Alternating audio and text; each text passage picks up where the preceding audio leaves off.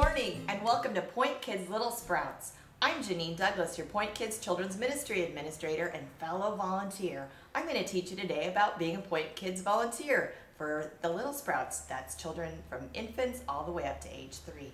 Come inside. First thing you're going to do as a volunteer is to greet the parents as they come to the classroom with their infants up to age 3. You're going to help them sign their child in, write their name in there, and give them a card so at the end of the service they remember to take their child back. Always make certain they return the card as well. You'll notice at the front of the room we also have the calendar for Point Kids. Make certain you check that to see when you're scheduled next to volunteer. Usually it's once a month, but it may be more.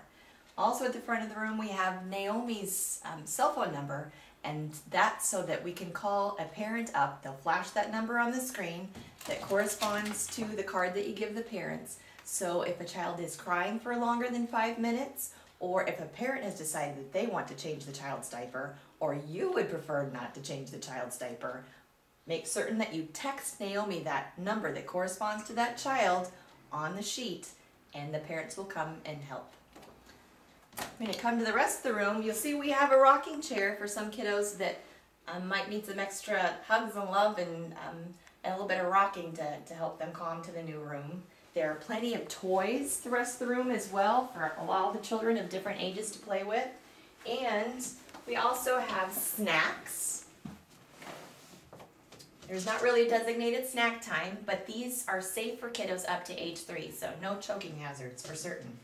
We also have sippy cups and cups with straws as well.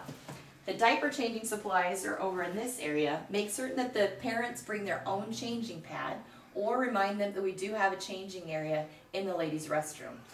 When you do change diapers for the children, make certain that you wear gloves.